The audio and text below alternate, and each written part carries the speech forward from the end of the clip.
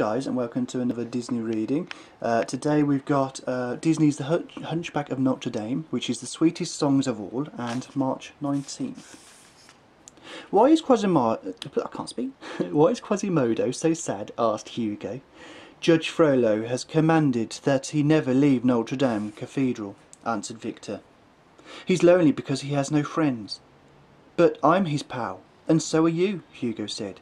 We're made of stone, Victor said. Quasimodo needs living friends. But gargoyles make great friends, Hugo exclaimed. We're always there, and you can't break our hearts, because they're hard as rock. Hush, here he comes now, said Victor. Good morning, Quasi, Hugo cried. Nice day for ringing bells. I guess so, Quasimodo replied, staring at the people far below. Cheer up, what do they have down there that we don't have up here? Hugo asked. Quasimodo frowned. I don't know because I've never been there, but I hear people laughing and singing. Then Victor spoke. The sweetest songs of all can be heard in this tower, if you do what I tell you to.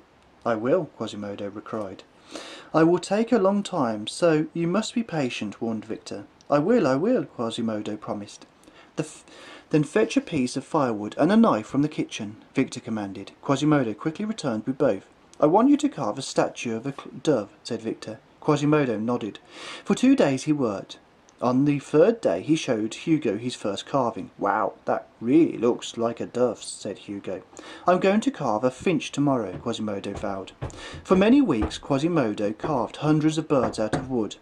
Larks and thrushes and robins and sparrows. Each statue was better than the last. He worked so hard that he nearly forgot he was lonely. Finally he showed Victor and Hugo a carving of a beautiful nightingale.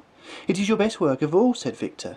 Quasimodo was so proud that he set his bird on the highest tower so they could all admire it. The next morning he was surprised to see 2 real birds perched next to his statue. More birds soon arrived. Soon some even built nests. Soon hundreds of birds lived in Notre Dame. They woke Quasimodo with their songs in the morning. They sang him to sleep at night. As Victor said, the sweetest songs of all had to come to Notre Dame. Since that day, birds have always lived in Notre Dame Cathedral. So if you did like that story, please click like. If you'd like to see more, click subscribe.